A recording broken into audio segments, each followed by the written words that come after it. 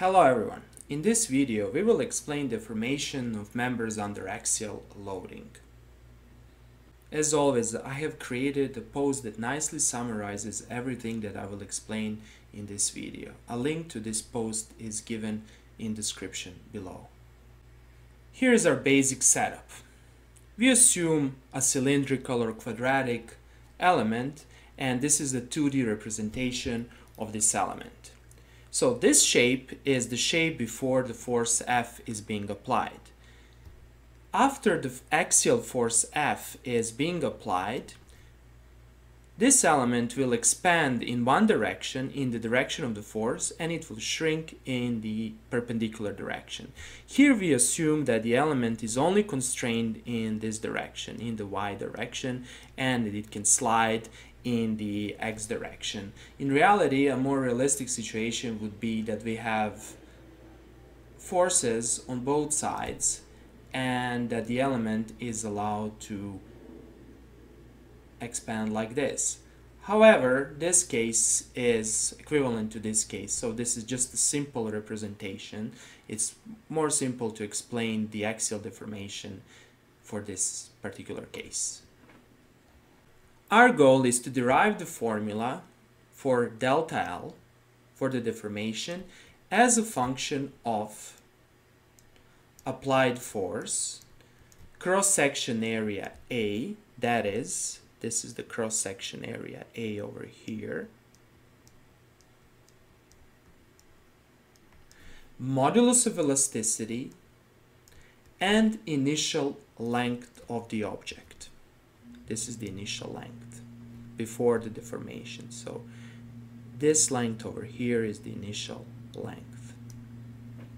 Now, there are basically several equations that we need to relate. The first equation, of course, is the Hooke's law.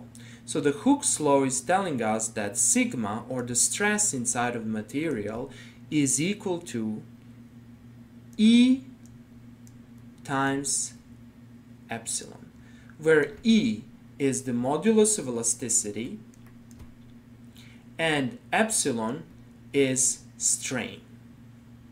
The second equation is, of course, the strain equation. So the strain equation is telling us that delta L over L gives the strain.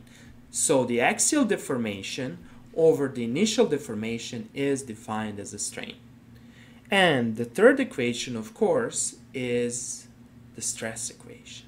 So the normal stress generated by the action of the external force is equal to internal force over the area, and as we have explained in our previous video, P is equal to external force from the static equilibrium condition, so we obtain this equation. Now, combining these three equations, that is, by substituting the second equation, the strain equation, in the first one, and the third equation, the stress equation, in the first one, we obtain the results. So, by substituting F over A in this equation, we obtain F over A is equal to E times, and by substituting epsilon in this equation, we obtain that this is equal to delta L over L.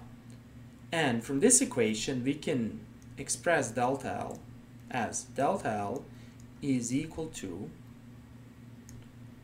F times L over E times A. So the axial deformation, that is delta L, is proportional to the applied external force, to the initial length, and inversely proportional to the modulus of elasticity and the cross-section area. Now, the main problem with the previous equation is that it's only applicable to the simple case, that is, to the case that you can see over here, when the cross-section area is constant, when we have a single external force, and when the modulus of elasticity and other material properties are constant. Now, the natural question is, how can we use this equation to solve more complex problems that you can see over here. And we are going to solve this problem in order to clarify and in order to show that a simple equation can be used to solve even such a complicated problem. So the problem is, consider the object that's deformed by the system of forces. When I say the system of forces, I mean this force here, and this force here. If the values of the force F, modulus of elasticity E, L, the length, and the cross-section area are given, compute the total deformation of the object. So this object consists of two pieces. The first piece is the piece over here, defined by the cross-section area A and the modulus of elasticity E. The second piece is defined by the cross-section area of 2A and the modulus of elasticity E. And the goal is to compute the total deformation. Now, the first step when solving problems of this type is to construct the internal force diagram. So we need an internal force diagram. How to do an internal force diagram? This is a fundamental knowledge and fundamental skills that any mechanical engineer needs to know. So what do? We apply the basic principles of statics. We assume that the element is cut like this. And we ask ourselves, what are the conditions under which this piece will be in static equilibrium?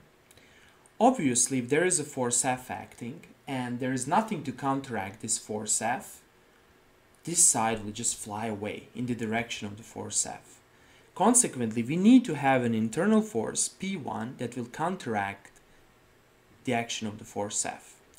So, assuming that the positive direction is in the direction of the internal force, we can write a simple static equilibrium condition saying that P1 minus F is 0, or P1 is F. So the internal force generated by the external force F, that is P1 is equal to F. Okay, so let us proceed. We move forward. We move over here. Obviously, the internal force will change in this segment over here because there is an external force 2F acting over here. Consequently, we need to perform another cut. So this cut over here is shown in this figure. What do we have? We have the force F acting, we have the force 2F acting, and we have the internal force P2 acting. So this internal force is introduced to counteract the action of the internal force 2F and F. And by assuming a positive direction in the direction of the internal force P2, the static equilibrium condition takes this form that you can see over here. So we have P2 plus 2F minus F is 0, or P2 is equal to minus 2F plus F, or P2 is minus F. So the internal force acting over here is minus F. Now, if we move forward, if we go further away from this position, we move forward and we pass this second imaginary cut, we reach the force 3F. Consequently, since the external force is changing, the internal force will change. So we need another cut. Here you can see what happens. We have the force F, 2F and 3F acting on the right hand side, and we have an internal force P3 that counteracts these external forces. And again, applying the basic condition of static equilibrium, we obtain that P3 minus 3F plus 2F should be, minus F should be 0. That is, P3 should be 2F. So the external force produces internal force of 2F. And if we gather all the pieces together, we obtain the internal force diagram that you can see over here. So we basically have three segments, And segment is defined as a piece of an object for which the cross-section area is constant, internal force is constant, and modulus of elasticity is constant. We have three segments. This is the segment 1, segment 2, and segment 3. So let's see how our internal force is acting. We could have computed the internal force is positive F, meaning that this piece of object will expand. Then we see that the internal force is minus F, the previous computation show, and then the internal force goes to 2F in this piece of material. Now, what is interesting to observe is that these jumps in the internal force diagram are equal to external force. So we have a jump of F because there is an external force acting here. Then we have a jump of 2F, that is from F to minus F. The absolute jump is 2F. That's exactly the external force. And then we have a jump from minus F to 2F, and in absolute value that jump is 3F. And finally we have here 2F, and the basically internal force diagram should end at 0.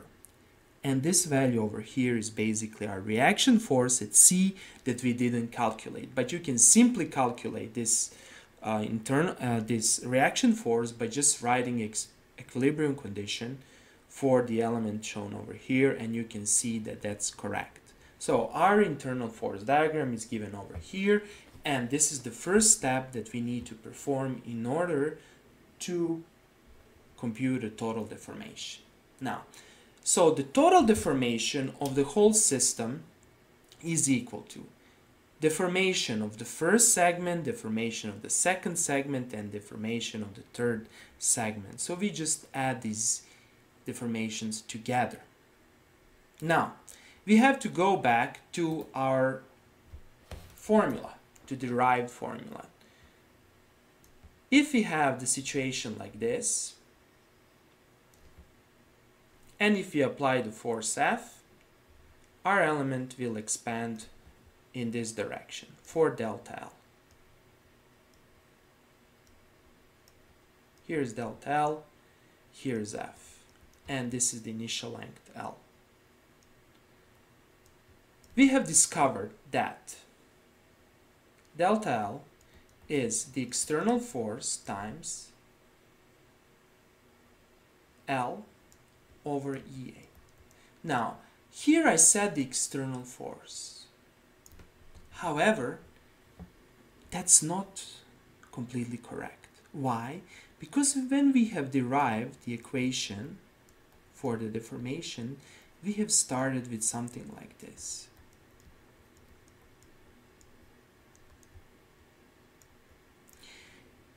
So this F is actually equal to internal force. So for this particular segment, yes, it will be true that the deformation will be F external force times L over EA. However, in the general case, this thing here is the internal force. So this value over here is actually the internal force. So the deformation of a segment in the general case should be internal force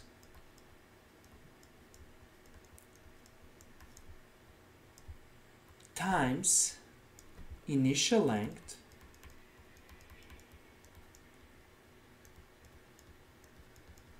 over what? Over cross-section area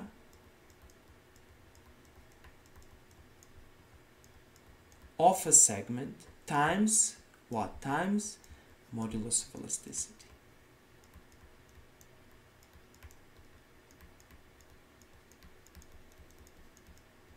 Again, the formula that you can see over here in this form, in the forms F times L over EA, is only valid for this particular case. In the general case, you should remember that this F here is actually P, is the internal force acting on a segment. So if we go back to our situation and our internal force diagram, the formula that needs to be applied here should depend on the internal force. So it's basically the internal force times the length over EA.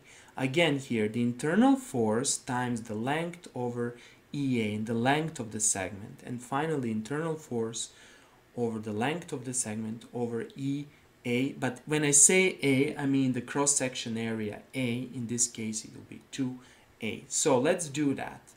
So for the first segments, we have F times L over EA. Okay, so internal force is equal to F, the length of the segment is L, cross-section is A, and the module of elasticity is E. So this is correct. Second segment, let's see what happens. Internal force is minus F, the length is L, the cross-section here, watch out, is not A anymore, it's 2A, and this is reflected over here, and the modulus of elasticity is E. Notice a minus sign here, coming from the negative internal force. And finally, in the third segment, the internal force is 2F, the length is L, the cross-section is A, and the modulus of elasticity is Z. So this is the formula. So delta L total is deformation of the first one plus the second plus the third one. And if we do that, keeping in mind the minus signs, we get the delta L total. The total deformation is 3 over 2 F times L over EA. So the take-home message, the main thing to be remembered, is that this formula actually boils down to this formula when we have a more complex case. So the segment deformation in a more complex case, it's internal force in a segment, initial length of the segment, modulus of elasticity, and cross-section area of segment. So that will be all for today. I hope that you like this video. Please subscribe or support this channel, and I'll post more videos on strength of materials in the future. Thank you very much and have a nice day.